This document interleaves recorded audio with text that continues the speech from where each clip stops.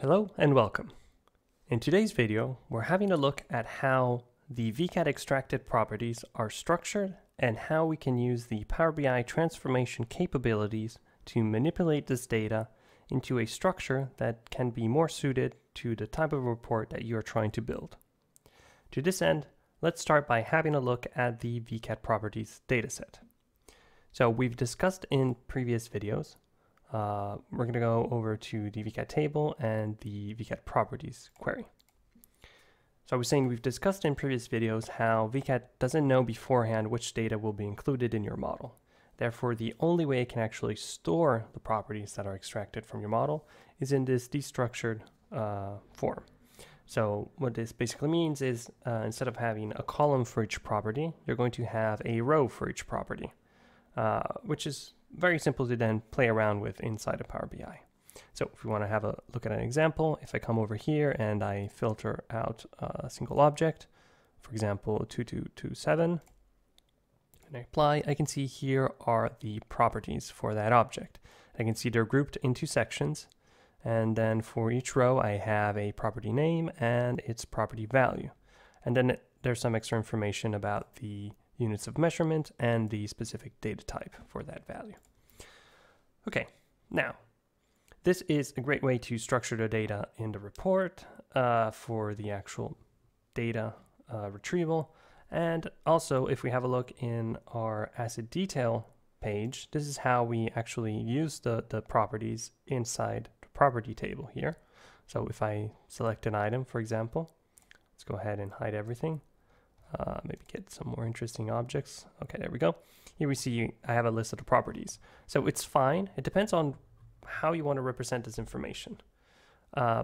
Very often, however, what you'll want is, instead of having many rows for your property, is identify a couple of properties and then manage them as different columns related to your assets. Really simple to do in Power BI. So instead of all this talking, let's go ahead and have a look at how we would actually do that. So to do it, let's start by having a look at the transform data section of Power BI. And let's start by figuring out which properties we're going to be looking at. So in this specific example, I've identified a couple of properties and a couple type of assets that could be interesting. So for starters, we're going to look at assembly codes, manufacturer, and model by way of properties. So let's go ahead and start with that. So what I'm going to do is I'm going to find the Vcad properties query, and I'm going to create a reference over here. I'm going to drag it down to the other queries just so I have a little order, and I'm going to go ahead and rename it right away. And this I'm going to rename to my props. And I'm actually going to show you a couple ways we can do this. So first off, we're going to start from the properties query, and then we're going to start filtering it based on the properties that, as I said, we want to check out. So let's go ahead and start by filtering the section. Now I know that the properties that I'm interested in are part of the identity data section. So just to start getting everything organized, I'm going to filter based on that section. And then here I can actually filter the properties I'm interested in. So as I said, assembly code, and then I have the manufacturer and the model. Let's go ahead and apply. You can see here I have only these three properties for my various objects. And you'll notice many of these don't actually have values. It's perfectly fine. It depends on the data that was inputted inside of the original model. As a report creator, I am then free to choose if I want to manage the data. If I want to manage the cases in which the data is missing, if I want to maybe highlight it and get back to the people who are managing the report and send, hey, maybe we need to have a look at the model and stuff like that. For now, we're simply going to take this data and see how we can add this to the asset query. So as I said, instead of having multiple rows, I'd like to have multiple columns for these properties. To do that, it's very simple. Let's start by removing some of the columns we don't need. So we don't need data type, we don't need data type context. I'm going to select these columns by control clicking, then right click and remove the columns. Okay, now I'm going to select the name column, and I'm going to go to the transform tab up here, and then select pivot column. This will allow me to then pivot the data. So what I want to do is make sure that I select the correct value column for my values, which of course is the value column. And then in the advanced options, I want to tell it that I don't want to do any aggregations. So don't aggregate. And then I go ahead and confirm. And there we go. I have exactly the structure that I wanted. So I have a single row for each object ID and multiple columns for each one of the properties that I had filtered out. And you'll see some of these don't have values, some do, and we'll notice in a moment which cases do and which don't.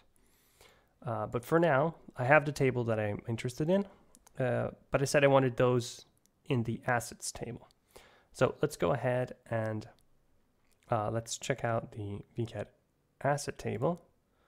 And now I want to add those new columns to my Vcad asset table. To do it, I'm simply going to select the Vcad asset query, switch back to the home tab, merge queries.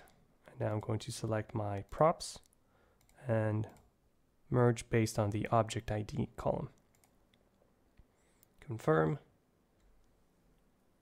There we go. And now I have a table column which I can expand. I don't need the object ID and I don't need a prefix. Let's go ahead and apply. There we go. And now I have new columns for my properties, just like I have category, family, and symbol. I also have assembly code, manufacturer, and model. Okay, so for now, I'm already good to go. Let's switch back to the report and have a look at what this actually means in my report. So let's go ahead and apply. Power BI is going to refresh the queries that are involved in the transformations I just made. And then we can go back to the actual dashboarding section.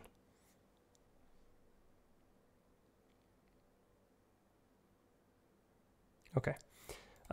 Before we have a look at the dashboard layout, let's quickly go to the model view because Power BI will try to create a relationship. There we go.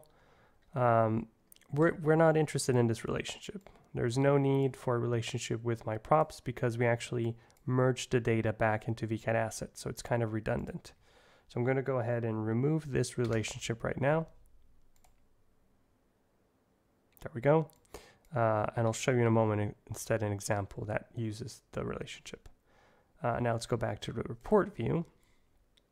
And I can remove this property list here and maybe reset the selection. And here I can, let me just duplicate this table just so I have a bit the styling, resize it a bit. Okay, and here I can remove the various values. And we're going to be adding instead the new columns that I've generated. So from my Vcad asset column, I'm going to be adding the asset code, the manufacturer, and the model. There we go, model. Okay. Okay, so you see here I have several different values. Now, instead of focusing on all possible objects, let's focus in on a few objects. So let's imagine that I'm actually creating a specific report and I only want to focus on a subset of devices, appliances, or elements of my model. And so in this specific case, I'm only going to be focusing on objects of category plumbing fixtures and specialty equipment. There we go. Okay, so now I've reduced the data set quite a bit. And you can see here my possible values also have reduced. Now when I select a row here, I can see the actual values for that object. And you can see they don't vary much. They basically change when I switch between objects. But you'll see there are some of these that don't actually have values. And so I might be interested in figuring out a way to filter these. It is now very simple to filter out those objects. I have these columns. So just like I filtered based on a category, which is something that we're very used to doing in Vcad, I can do it also with my new properties that I've sort of highlighted and identified. So if I take my family slicer and I clear it out, I can then very easily drop in the manufacturer, for example. And now what I can do is I can filter based on the manufacturer. So I can either say, okay, I only want to see the general partitions, or I can go ahead and say, show me everything except for whatever doesn't have a manufacturer. There we go. And so now I've filtered out the data based on this new property that I have. And it only took me a couple of minutes to set up. Okay, so this is, I said, one of the ways to do it. So actually merging the data back into the assets. Most cases, this will be one of the preferred ways. The other option would be to instead create a different data set. So create a distinct query that I have then a relationship with my original assets table. There are several reasons you would want this, depending on the sort of relationships you then have with external data sets. We're not going to get into those right now, but I am going to show you how you would set that up. And we're actually going to consider a different way of creating that data set altogether. So let's go back to transform data. And in the previous example, I started from the properties because I knew I wanted to focus on a couple properties. Now let's imagine that not only do I know which properties I want to focus on, but I already know which objects I'm actually interested in. So in my report, in the end, I knew that I only wanted plumbing fixtures and special equipment. So there's no real reason to do all the transformations we did for all of the objects. I can start by narrowing the scope to only those objects, saving on time when I'm then doing the transformations when I refresh the data set. So let's start by doing that. So let me create a duplicate of my assets query. So I'm going to right click and duplicate. I'm going to drag this down to the other queries. And I'm going to rename this to, this will be my props 2. And I actually need to remove these last steps because these are the steps that we created to add the extra columns that I have over here. Let's imagine I started fresh with a simple Vcad asset table, like I would in a fresh Vcad template. Okay, so now I started with my assets query. I want to narrow the scope to only the objects that are actually of interest to me. So I'm going to start by filtering the category. Let's load more data. And instead of everything, I only want, we said, the plumbing fixtures and the structural columns. No, sorry, what was it? Special equipment. Okay. And I can get as specific as I want. If I know a subset of families that I'm interested in, or I have specific external IDs that I want to filter based on, I can do those as well. But for now, we're just going to do it based on a category. So I've already reduced the data set quite a bit by focusing on these 2 categories. Now I can go ahead and select the object ID. And then this is the only column that I need right now. So I'm going to go ahead and remove all the other columns. Okay. Now I can merge in the properties table. So click merge and select the Vcad properties.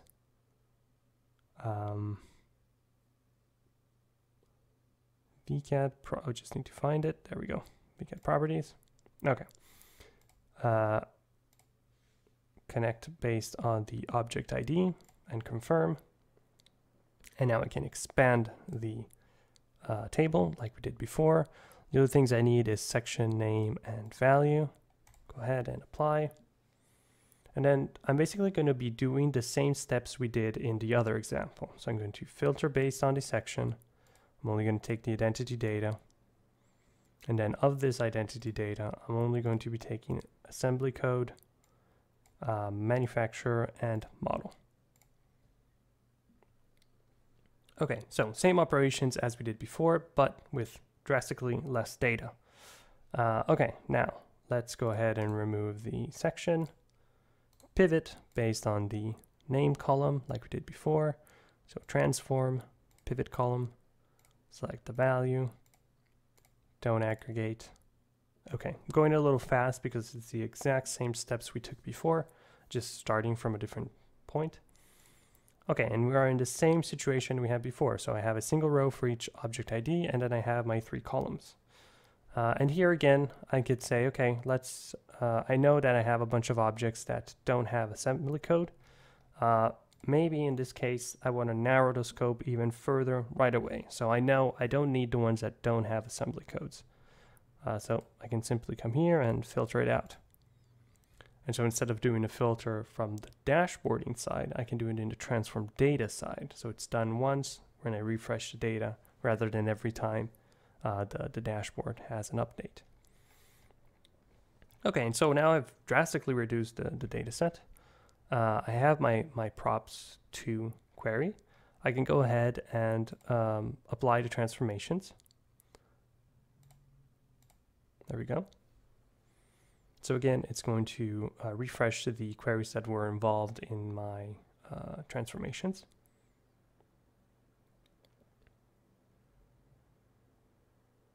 Okay, let's go back to the report, and this time we want to check out the model view because we do need that relationship and we want to make sure it was made correctly. So let's have a look. Let's drag over my props 2. And I can see there is a relationship. It is 1-to-1 and it is bidirectional. So this is exactly what I wanted. So Power BI correctly understood that there is a relationship based on the object ID and there was always a 1-to-1 relationship between these rows. So if I go over to my report view, now I can simply copy and paste this table again, set it aside. Maybe let's shrink this just a tiny bit. And here I can remove the data coming from assets and instead add the data coming from my props 2. Same data, so assembly code, manufacturer, and model. And you can see they'll both react the same way. The interaction is bidirectional, so if I make selections in my my prop 2 query, it is reflected in the asset query as well. And everything we talked about before with the slicers is also valid. So 2 ways of achieving the same sort of functionality. The differences come into play depending on how you then want to connect with external data sets, on how neat you want to keep your model view, and just in general how you're used to managing these sort of situations. I just wanted to really point out that when you're working with these Vcad data sets, we call them the Vcad data sets, but the data is yours and you're really free to do whatever you want with them, transform them however you see fit and however you find easier to work with. So with that, thank you for sticking around for this video, and I'll catch you next time.